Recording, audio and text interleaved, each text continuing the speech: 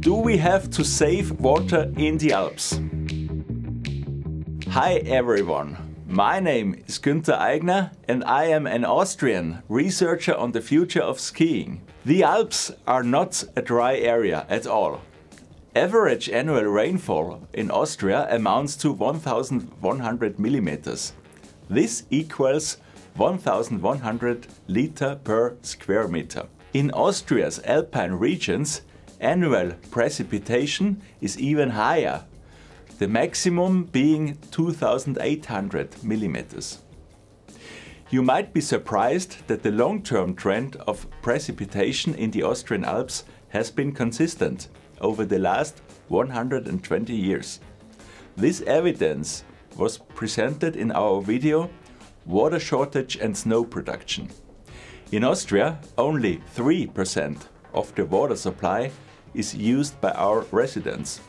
The rest seeps into the earth, evaporates or drains off into rivers without being used.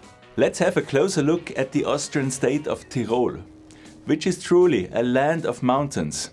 4 major river systems bring water from Tirol to our neighboring countries, day and night, every day of the year. Can we affect the amount of water in these rivers by our consumption behavior? The river Inn carries the most water of all rivers in Tirol. Its average discharge is 305 cubic meters per second, which is equivalent to 305,000 liters per second. Independent of the amount of man-made snow that is produced in Tirol, this average discharge is untouched, regardless of residents in our country turning off the faucet while they brush their teeth or not, or how often they flush their toilet. This might sound surprising. Of course, I am not asking you to waste water, but I would like you to think about my arguments for a moment. Springs in Tirol provide water, regardless of whether they are used by people or not.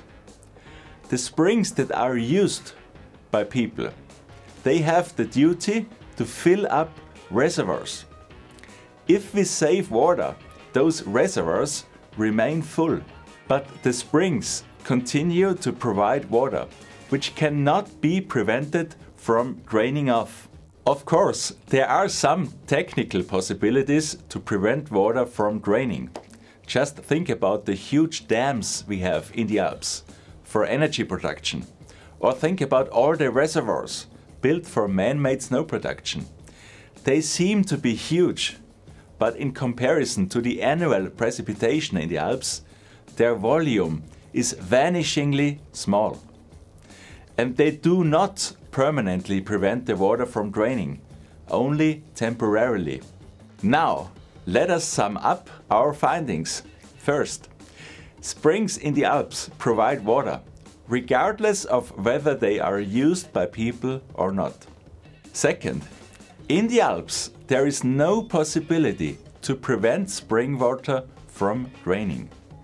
Third, when people in the Alps save water at home, they do not save water, they save money concerning water costs and fees.